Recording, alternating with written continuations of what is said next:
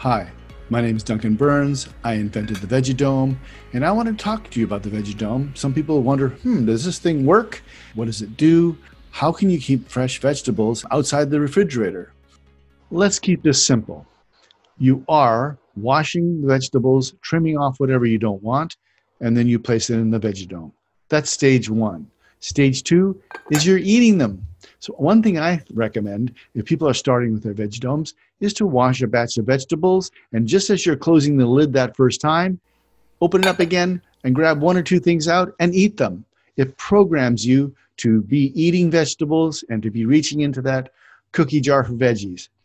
The idea is this: it takes two stages. You're loading it and you're eating from it. You're not keeping it in there as some sort of science experiment. And yes, things can last a long time. And yes, some things do spoil. They spoil out in the fields. They spoil in the grocery market. But you are making it so that the plants are in a really good environment.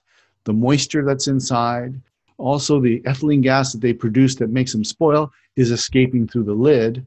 But get into the habit of eating from your VEGGIDOME, and you'll make it so that you are not going to be throwing any food away that you've washed and placed in the VEGGIDOME. That saves food and it helps your body.